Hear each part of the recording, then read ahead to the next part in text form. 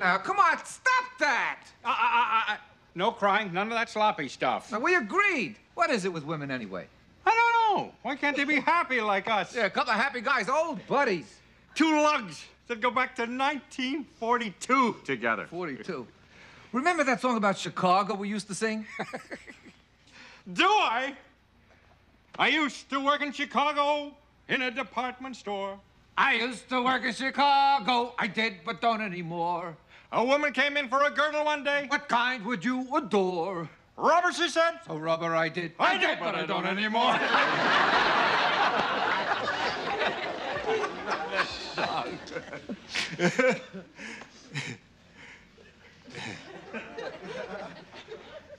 How can you move all the way across the country on me, Arthur?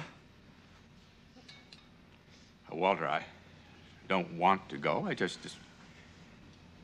Hey, I got my old footlocker over in the living room waiting for the moving van tomorrow. You want to come and look in it? All our old Army stuff is in there. The canteens, the victory medals, hey, that old bathing suit poster of Betty Grable. Oh, my God. Yeah, all swell stuff like that.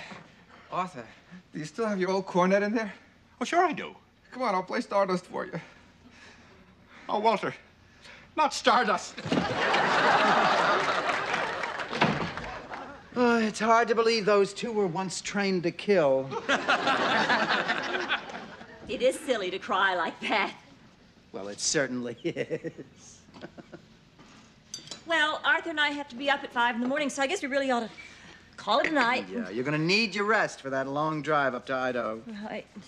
We'll be back in Tuckahoe at least every summer. Of course you will, and we'll get out to Idaho every once in a while. Yeah, and there's always the telephone. And letters. Yeah. Nice long letters.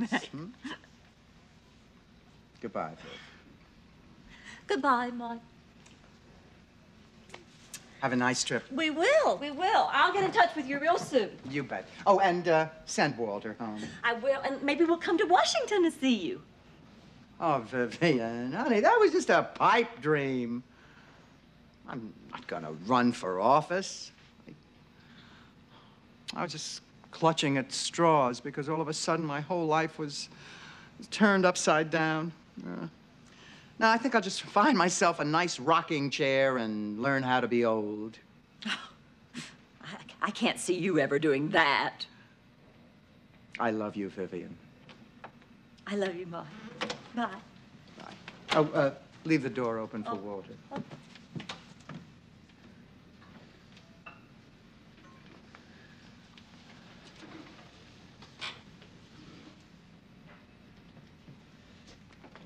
Maude. Did you forget something, Viv? I forgot to cry. So did I.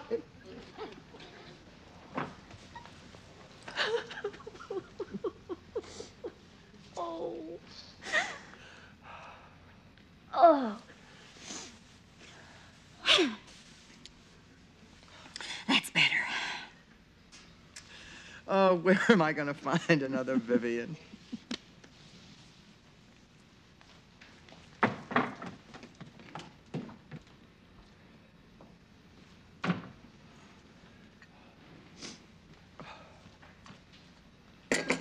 Miss Findlay.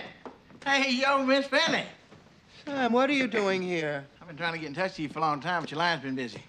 Well, I took the phone off the hook. To be perfectly frank, I'm in no mood for visitors. I'm very sad, Sam, and I'd really like to be alone with my thoughts.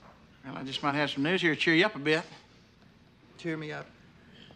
Sam, I have a daughter I am closer to than any human being. I have a grandson I adore, the thought of whom just brings joy to my heart. I have a friend, Sam, a true friend whom I have shared my entire life with ever since high school. They're all moving away, Sam, and you're going to cheer me up?